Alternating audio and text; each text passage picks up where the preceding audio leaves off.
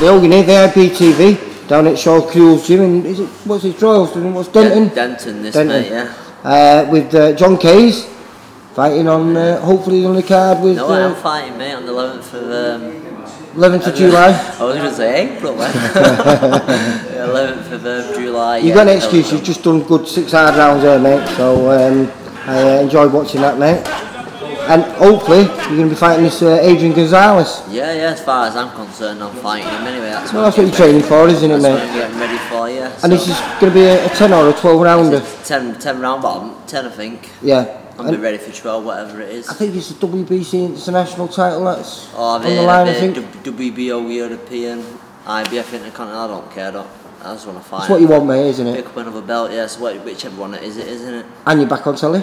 That's it, back on telly, this ugly mug. So, I mean, you're looking really sharp, mate. Yeah. I mean, I was just saying to you before, you look like you got your mojo back. That's it, mate, you know, since the Gary Sykes fight, which was last May, yep. You know, motivation and that has dipped a bit because, you know, going back to 6 and 8 rounds isn't the ideal which you want to do, but you know, you have to go back and you have to rebuild, don't you? And well, I mean, I watched you last time out against, was it Liam Richards? Yeah, Hogan.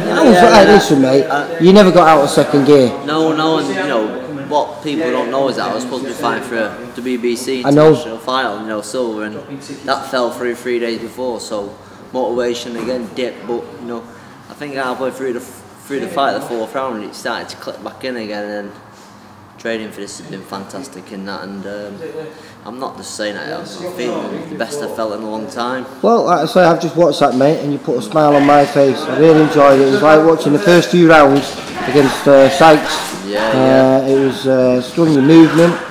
Your punches, head movement as well your foot movement. That form's coming back now, I've just got to keep maintaining it, and roll on the 11th, pick up another belt with a good win.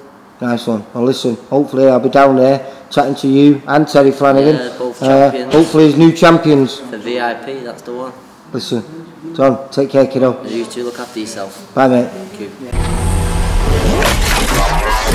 you.